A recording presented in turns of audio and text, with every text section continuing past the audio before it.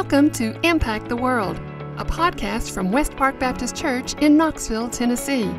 This is where we discuss topics related to how we can all love God, love people, and impact the world. Here's your host, Tara Hayes. I am your host, Tara Hayes, and we are in the middle, we're coming to the end of a series that we have called We Are West Park. And a couple weeks ago, we talked about the doctrinal statement of West Park, and we've also discussed covenant membership and what that looks like. And today, I have the distinct pleasure of sitting down with someone I consider to be a friend, Paul Wehmeier. Hey, Paul. Hello. How you doing? I'm good. Thanks for having me today. Well, I'm excited to have you here. Paul is, I'll let him give his official title, but Paul is part of our elder team, and we're going to have a discussion about elders. I think, some people may not understand what are elders, what do they do, why do we have elders, and we're going to kind of touch on some of those things, but give us your official title. Well, recently I've been named the chairman of the elders, so I'm their leader. Which way did they go? That's try to keep us organized and on task. But that's on the whole, we're a group of 13 men with we're co-equals, and we work together to guide and direct as we're led by Christ. What we do here at West Park. So, well, it's exciting. So, is that how you would describe? Well, how would you describe the role of the elder to our church family? Well, I think the most important thing that I would say about the role of elder is that it's not a role that West Park has defined. It's a role that Scripture defines. And so you look in Timothy, you look in Peter, there are the epistles, and you see the description of what the role is. And ultimately it is an overseer of what God has brought together in a local church.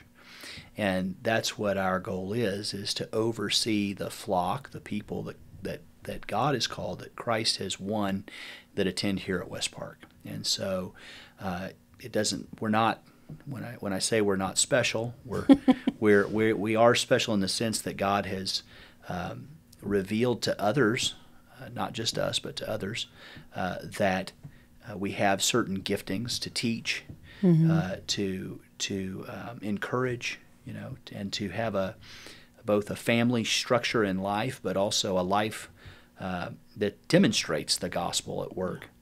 But it's not, we put our pants on one leg at a time. You're just normal people, like the rest of us. Doing our best to follow God in our own lives, but also then to lead others in following Him as well. Yeah. I know in January I'm going to sit down with James Lynch and talk about deacons, and I think some people would say, well, so what's the difference? What would be the big difference between, and I know we've talked about this before, but if you're new, what would be the big difference between what deacons do and what elders do? Okay. Well, a lot of what you see in the way we interact with church members is probably going to be very similar, okay? Because an elder has a heart to shepherd and care for the flock. And deacons, their key function is caring for and meeting typically the tangible needs, but really the needs of the flock, right? The real difference, as Scripture describes it, is that elders have an authority that's not their own, but it is given to them by God to lead the church, which means sometimes they make decisions for the church, and some may look at that decision and say, well, I don't know how I feel about that. Well, someone has to make it, and the Lord has appointed elders to do that role. Deacons don't have that function. Yeah. The other thing I would say is that deacons, the focus of their ministry to the church is a service ministry. Yeah. Now ours is a service ministry too, but theirs is a visibly, tangibly recognizable ministry. Yeah. Whereas elders, certainly you will see us up and about doing things, and you may even see us working with deacons to do tangible things. But that's not necessarily the focus of the role of our ministry. Yeah. That comes from the book of Acts, where the apostles worked with the local assembly to set apart men who met a criteria. Right, they were above reproach. They met the scriptural components of a lifestyle of following Christ, but they set them apart for the purpose of providing for the women and to bridge some divides that had popped up in the church. Yeah, yeah. So those are just some key differences. There's also a legal difference too. We have the responsibility. Every organization that is registered with the state of Tennessee has certain legal obligations, and the elders serve that function, but that's not a biblical one. That's just a matter. Somebody has to do it. So kind of an administrative role within the body. That's right. Yeah. That's right. So, how do you see, or how do the elders carry out their duties then to the body of Christ? Like, because I know the scope of your work is broad, like you've said. There's a lot of different ways that you serve. So how do you carry that out amongst the people in the church? Well, the reality is we can't meet as 13 men every time something happens, and so Right. and we couldn't complete very much as 13 men having meetings all the time. So we have broken up into teams, and we have several, but as you've discussed in your podcast recently, we have we had a team that worked on the doctrinal statement. We have a team that works, their focus is shepherding, and that includes both new people coming in, so our membership and connect class is part of the oversight is with that shepherding team. We also have folks who, frankly, they maybe they have reasons, but they haven't been here for a while. Yeah. And we spend a lot of time chasing the sheep, so to speak. And it's not to be judgmental in any way, but the reality is we can't effectively lead people if we don't know who we're leading, Right. and we don't know what's going on with their lives. And so that shepherding team does a lot of work. James Lynch and Don Lewis are very active in that, and their team works really hard to stay on top of those things. So we have a meeting once a month where we focus on those issues, Yeah. and then all the other things that we do. Other duties as assigned. Yeah, thinking through things like. Obviously Pastor Sam has an idea of what he wants the teaching ministry to look like Sunday to Sunday, but we stay involved and participate in that, and how we want the teaching ministry to look like. That's one of the that's the most fundamental distinction between really deacons and elders, is that they have to have the ability to teach. So part of our role is coming alongside Pastor Sam as he leads the church as lead pastor, and assist in Right. doing those things. I kind of think of elders as directional, and they are kind of pointing the church and the body and the pastor through the direction of the Lord, obviously, in the direction that the church is going, and the deacons and everybody else are kind of helping carry that out. But Yeah. that's kind of your role. And just to go back to the shepherding part, I think that is a really important component. And I think for people to understand, that really is the heart of the elders, to see people growing and connected to the body, and being, living a vital life in church community. I think, just culturally, I'll speak for myself. I grew up in a community where, most people went to church. I'll put that in quotes because went meant a lot of different things. It could mean Easter and Christmas.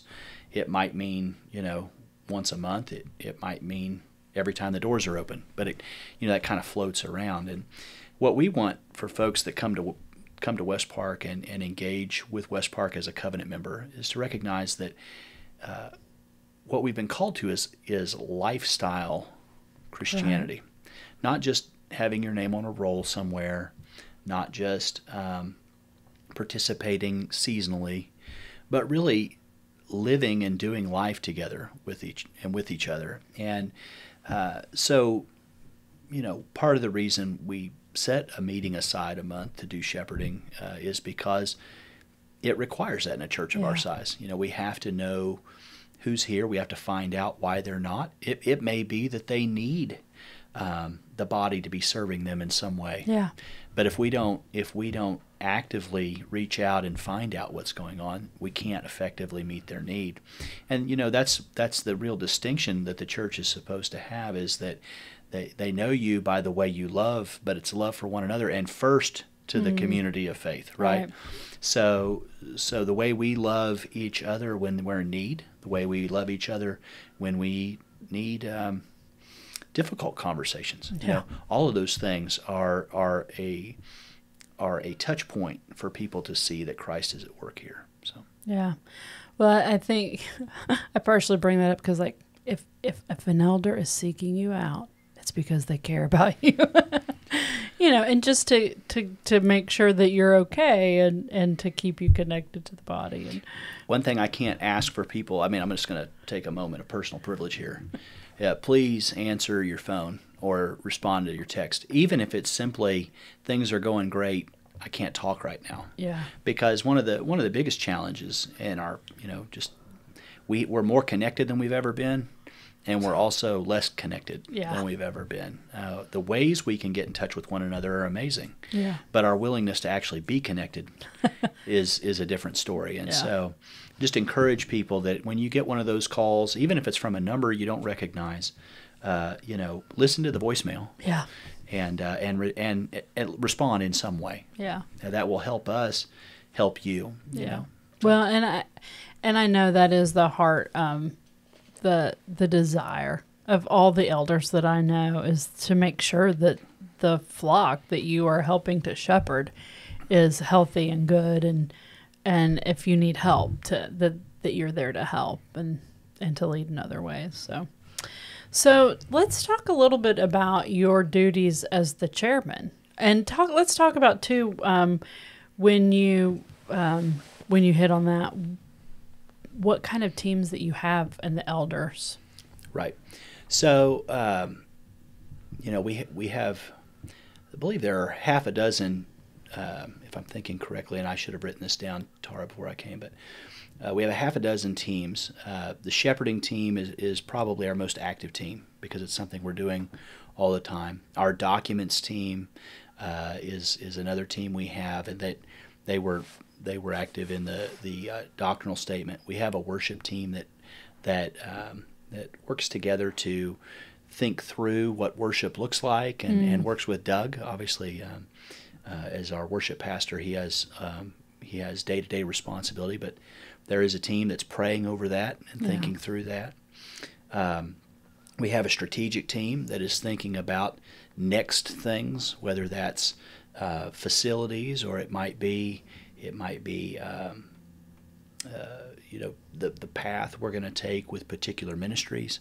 So we have that strategic team, and those are generally the standing teams. Then we have the executive team, and that would of course be myself and the secretary and the vice chair. Damon Falconeer is our secretary, and our vice chair is Don Lewis. So we work together to try to make sure that there's some care for one another among the group, and that we are not just that we can all get together and have a coffee and slap each other on the back, but also that we're sharpening one another, right? Because the reality is we deal with the same flesh that everyone else does, and so we work to do that. And obviously with Pastor Sam and with the staff pastors, we work with them too to stay on top of things that we're doing here in the body. So that would kind of generally describe the teams. And then I'm sorry, I slipped my mind with the second part of the question. Your position as chairman of. Yeah, well, that's a nice big title. That really only means that I'm responsible for trying to keep us on task. Anytime you get a group of anyone together, but particularly 13 men who are in the middle of their careers, or if they have reached the area of retirement, they still have there are many other places they're serving here. They're all very active. Yeah, their families. And so my job is to help prioritize what we're going to bring in any particular meeting, and to keep us on the task of that, and to not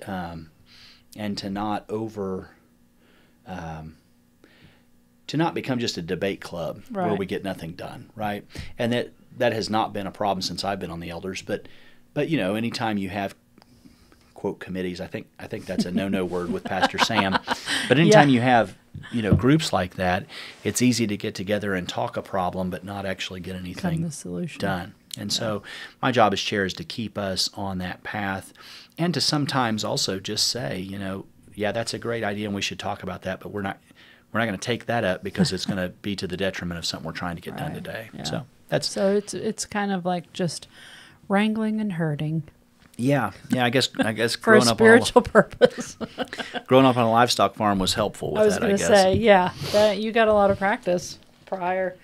Well, I mean, because I can only imagine, again, a church our size, and with all of the different ministries and all of that, there's a lot to be discussed, especially as you're in a building project, and, there's just a lot of levels. So the really good thing about the team that we have, and I think, obviously those meetings aren't open to the public, but I think I can at least pull the curtain back a little bit and say that I have never been in a meeting with any man that God has placed on our team where we have not been able to find unity. You know what I mean? Yeah. And by that I don't mean unanimity, although most of the things we do are unanimous. Yeah. But by that I mean, we talk through with the idea and a heart of what is God's will in a particular issue, whatever that issue happens to be. We talk it through, and we have always met a place where there was unity around a decision to be made. And so I think that's a sign that the Lord is in what's being done. Yeah. Because anytime you get entrepreneurial folks and folks with professional degrees and folks that are in church ministry and folks that are not in church ministry, and we're all, I wouldn't say we're all strong-willed, but we all come with experience in leadership in other places. Yeah. And so it would be easy to not want to have it our way. I think that this way is the best way. That's right. Yeah. But we have always, since I've served on the board, and I the proto elders before that, I think have always recognized the importance and made it a goal to really listen to what God's doing and try to chase that, as opposed to any particular way we might prefer. Yeah. Well, I know I have great respect for our elders. I know they put in a lot of time, and you're not being paid. But it's a great responsibility to help, direct the church. Well, I want to be. There's a reward in it, All right. and I don't say that to say that's why we do it, but it's amazing to see the Lord working in the lives of people, and we get up close and personal in that. Now, sometimes it can be, we weep too, right? Yeah. I mean, there's stuff that we deal with that might cause us to weep, but we also get to rejoice with people. Yeah. And we rejoice obviously at what we see God doing here. And so it's definitely a reward. Even it makes the difficult days well worth it. Yeah. Yeah. That's great. So is there a particular way that you interact with church staff? I mean, do you is there a component to that? Well, I'll speak for myself. I won't speak to every man. First of all, Pastor Sam is a he's a co-elder. He is a co-equal on our team. And so just in some of the different roles I have, I know that if I feel like I need the assistance of staff, or feel like I need to engage with the staff in some way. I always try to channel that through him, because in addition to his role as lead pastor, he's the executive head of our church, and I think it's always important to keep that in mind so that we don't send the staff running 10 different ways, right? But we, the staff, appreciate that. but I think generally speaking, anytime I've ever needed a particular thing, I've tried to keep Pastor Sam in the loop. But then I go and I just ask the person, and I say, hey, listen, I'm not your boss. so if there's a reason you have any hesitancy about what I'm asking you to do, make sure it's okay with Sam. Yeah. Because it's Pastor Sam. I'm sorry, because it's important that we as elders, even though we have an oversight role, there's also the need for order and structure in the way the church operates from day to day. And so we need to be the ears to hear people, and we need to speak truth to people. Sometimes people need to hear that. But we're not 13 lead pastors running around. We have one lead pastor. So. Right. Yeah. I think it would be great for people to know how they could reach the elders, how they would know who the elders are. I will say, in fact, I just had a conversation today about this, that we will be coming up soon. I won't say for sure because it's on the to-do list. We are going to be putting our elders online so that people will be able to easily access on the website who are our elders and to see that. But in the meantime, in the Welcome Center, front lobby, and the hub, there are booklets that have pictures of all of the elders and a bio. If you're ever curious, who are our elders? Those are always available to pick up. But I know that you guys are very open to people approaching you with questions or concerns or any of that. How would someone do that? Okay, so first of all, I think you should be comfortable just walking up to any one of us, and I have a roster here, so I'll just tell you who they are. Yes, please name them. Pastor Cage, Al Cage, Pastor Chris Reed, and I'm going to call us all pastor because, frankly, the title that goes with all of us, whether we're on staff or not. Pastor Falconeer, Damon Falconeer, Pastor Don Lewis, Pastor Doug Bromley, Pastor Fred Blevins, Pastor James Lynch, Pastor Jeff Wiggs, Pastor Joe Capel, Pastor Neil R. Wood, Pastor Sam Polson, Pastor Tony Sims. So, and I know that word, it's a little hard for me to say sometimes because I'm not used to being called that. But the reality is that elder is synonymous with pastor. And so the office of pastor has been filled by these men here at West Park. And you can walk up to any of them. Now, if you're walking up to them expecting a decision, well, none of us have the authority to make decisions without the rest of us, right? We're a team of elders. We're a plurality, a group of men. And so you may not always get an immediate answer. Yes. And when you do get an answer, it may not come from the person you spoke with. Because we communicate, we try to communicate in a unified way, as opposed to having various voices without the input of all of the elders. So, so as far as contacting us, if you have a need, we traditionally have had the contact point be the chairman. And that's the person, often, particularly if you want something in writing, you're going to get something from. So my email address, I'm happy to give. Just ask that you be gracious to understand that I have several of these, but my email address... You need to understand, if you don't know Paul Wehmeier, he is an attorney at law. And as I joke with him, with lots of words. That's right. That's right. And as many email addresses. But my email address is pwehmeier@westparkbaptist.org, and that's PWEH like Harry, M like Mary, EIER westparkbaptist.org. And if you have a question, or if you have a concern, or if you have a need, we would love to hear from you, and we'll communicate in an appropriate way. That would be awesome. I'll include that in the show notes, so if people want to email you, they can easily click on the link and send you a message. So, I think it is important for the congregation to understand the role of the elders and who our elders are, because they are responsible, like we've talked about, for the direction of the church and how the Lord is leading us as a body.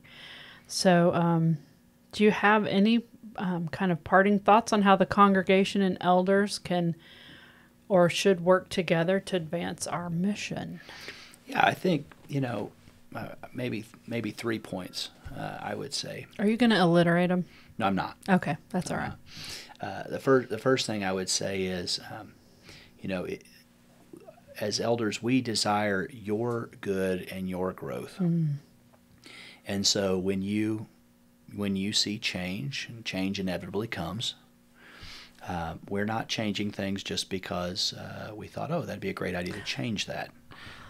Believe me, that email address I just gave you would be a whole lot less active if we didn't change anything. But sometimes, as we look at things, we think change is appropriate. Right. We think that there might be a new or a better way, not that there's a new or better gospel, but a new or better way to deliver that to folks, that particularly as our community changes. Yeah. And so I hope people understand that. The second thing I guess I would point out is we as we want to see you grow in the Lord, we want you to lean in to being a covenant member here. And by that I mean it's leaning into the fact that we want to know what's going on in your life, and we want you to want us to know, right? And to be there with us, and we're here to counsel you and guide you. We're here to encourage you, and we're here to, weep with you and rejoice with you. Mm. And if you're coming here and you don't feel like that's happening, one, please reach out to us. We're trying to reach out to folks, but not to say that we couldn't do it better or more often, right? So we encourage folks to try to connect with us, but also, as you know people in your community that's part of West Park, your subset community within West Park, communicate with us when you see and know things that are going on, and we're happy to lean in and then communicate back. And obviously, we're trying and want to be proactive in that way.